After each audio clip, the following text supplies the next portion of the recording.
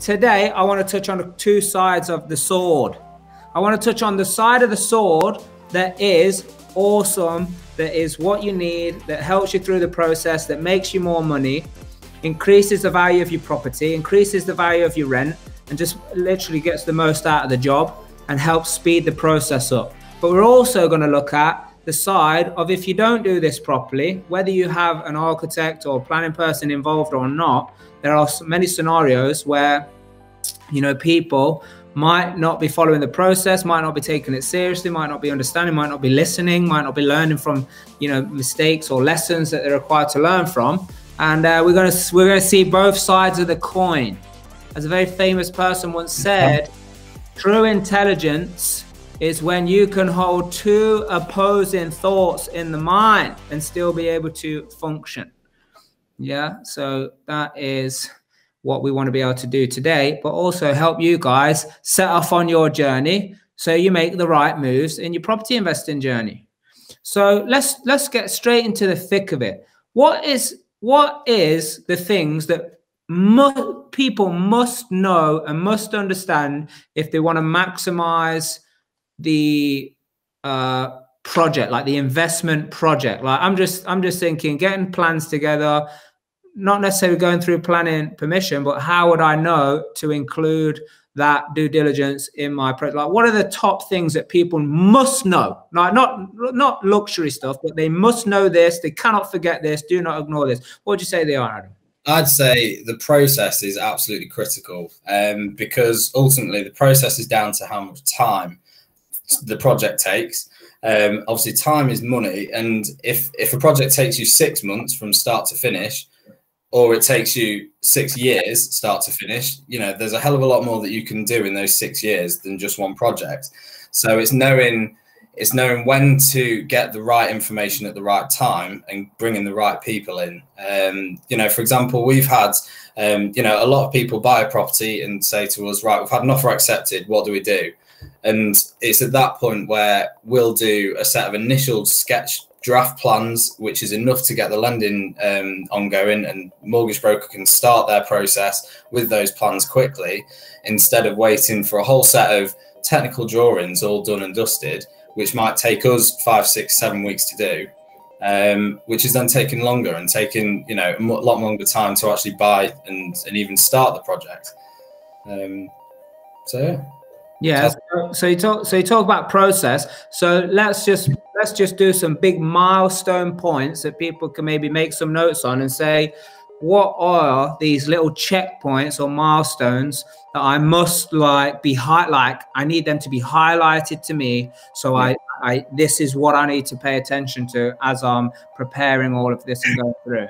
So first of all, find out if you need planning or not, because that is a long old process, or it can be a long old process.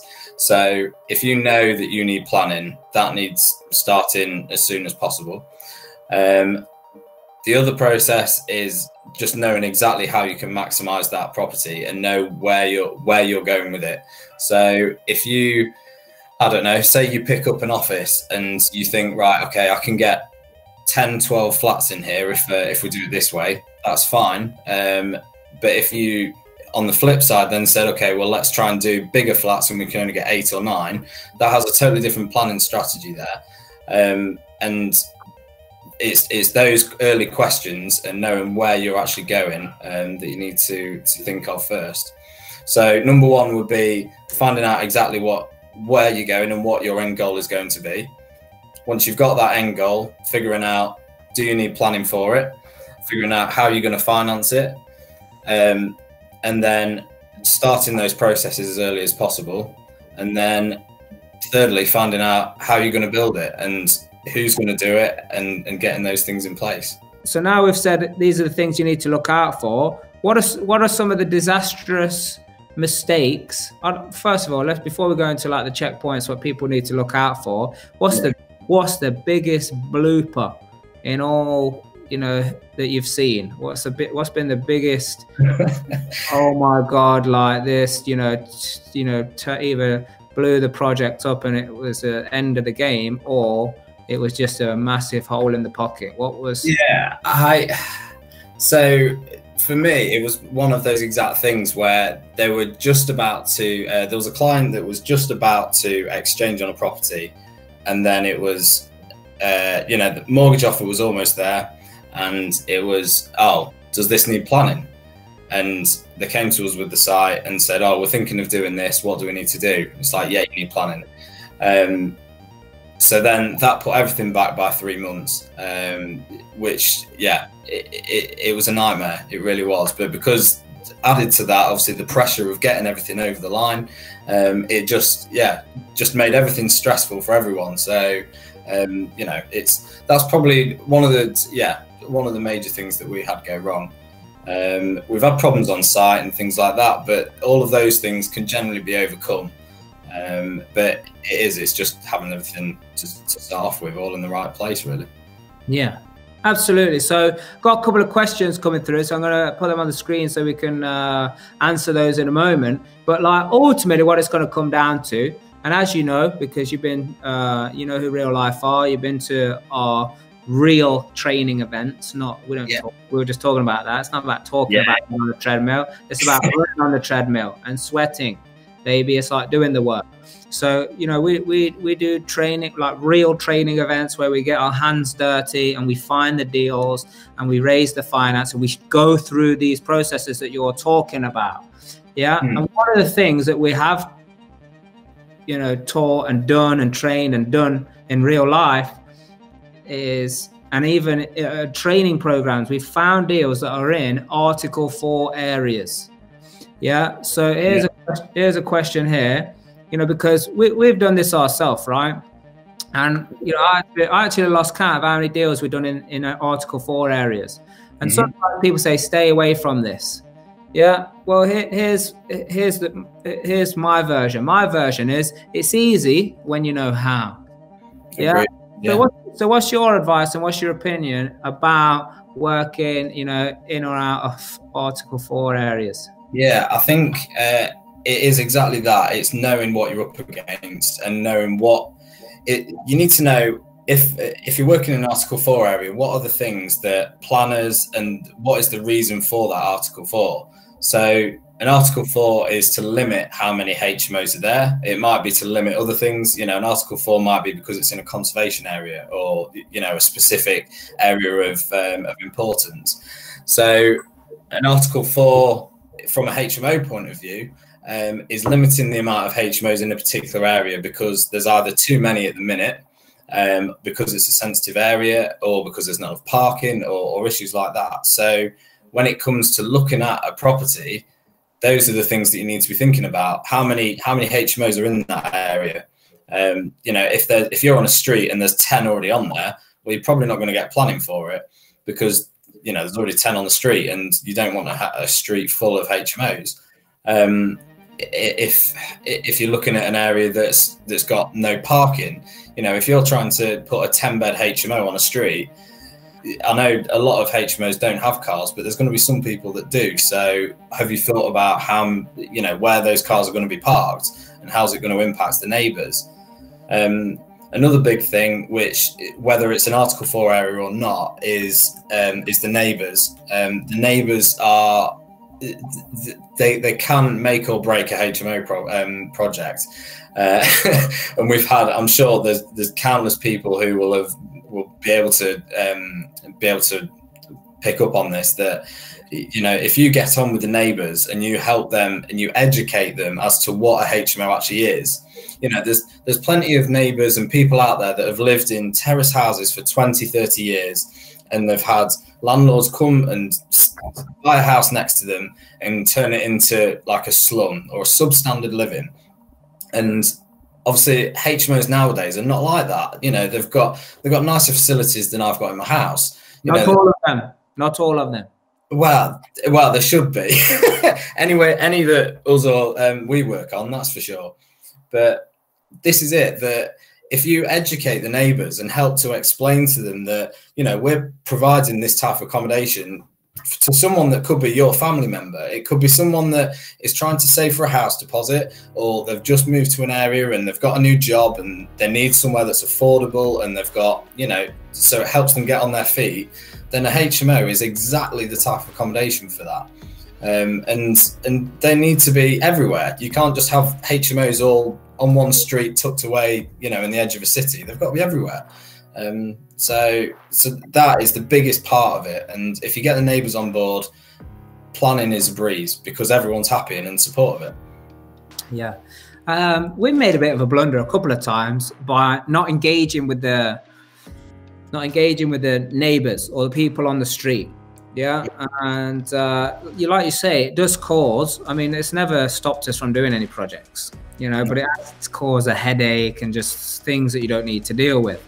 But something as simple as just going knocking a few doors up one side and a few doors up the other, and across the road just a few doors, you'll very quickly start to figure out what type of street is it, what type of community is it, you know, are people interested in this type of thing or are they not, and be able to give, like you say, this information that takes people away from the stereotype.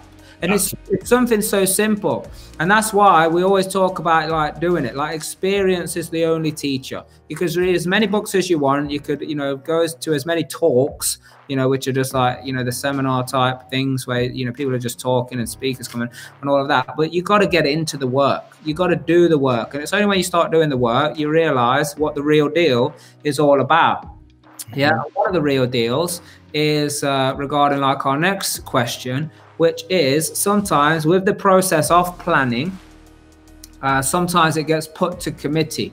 Yeah, so this is a question here. What's your advice around having your planning go to committee? Do you have any advice on how to prepare? Now, a lot of people get very, I don't know, fearful or anxious around this process.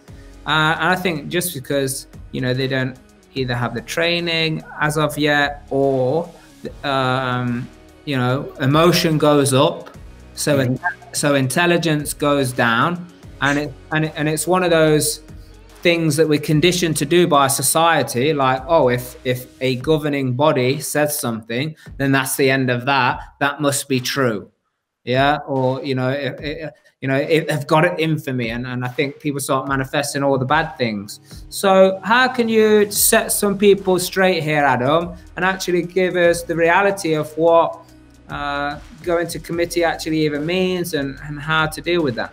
Yeah, so committee is ultimately it puts your application to a vote by the councillors, and the councillors are all voted in by the neighbours and everyone else.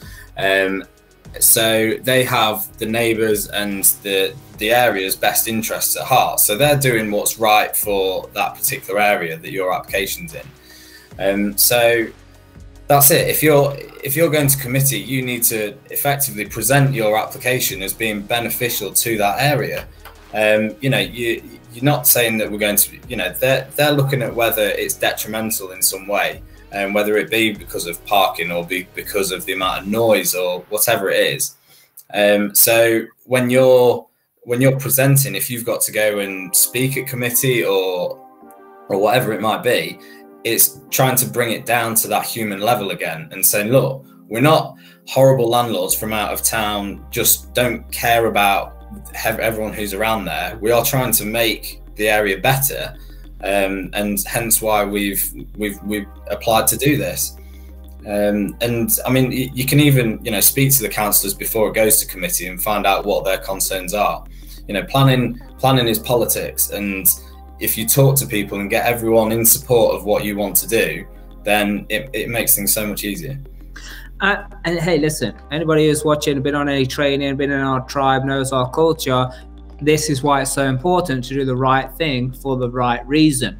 Because ultimately, you know, Harvey Property Solutions Group, yeah, the development aspect, you know, our company, is the mission is to raise the standard of living, providing luxury, secure accommodation. Yeah, so having that mission always in mind helps us come up with our goals and our targets and the type of products that we want to bring to the market, So like you say, like if we ever find ourselves, which we have many times, going to committee, when we ever find ourselves, yeah, we can sit there and happily with conviction and confidence just talk about what it is exactly we are doing, because it is all based around raising the standard of living. And ultimately, just another thing in addition to what you say, to be all prepared, is like committees, councils, you know, the government, they have targets. Mm-hmm. They have targets, and they want to incentivize anybody to work with them towards hitting their targets. Like one of the things, and by the way, thousands of pounds that we got out of this incentive, which is to like stop homes being empty and just rotting away, going moldy, and you know, looking like an eyesore. Yeah, so they actually have a grant, which is an empty homes grant. Yeah, and sometimes they, depending on the council, depending on the situation, sometimes they just give you the money. Yeah, some like low amounts of money, but sometimes it's an interest-free loan that they will give you. Yeah, so as much as like that is one example, there are many different incentives that they want to give you. So it is about understanding what's the targets here. Is it increasing the rooms, the amount of housing? Is it providing housing with a certain number of parking spaces? Is it, you know, towards some kind of rehabilitation of the area? Like, have you got any other examples, Adam, of what people to give people some ideas of incentives that people have? Speaking to social housing providers is definitely one, because that in itself, you know, I don't know if there's a lot of homeless in a particular area, and there's, you know, a need for that type of accommodation, having that, or saying that you're working with a social housing provider or a charity, that goes a long way, because you're actually trying to help, you know, a problem that's in that area. So that definitely helps with planning.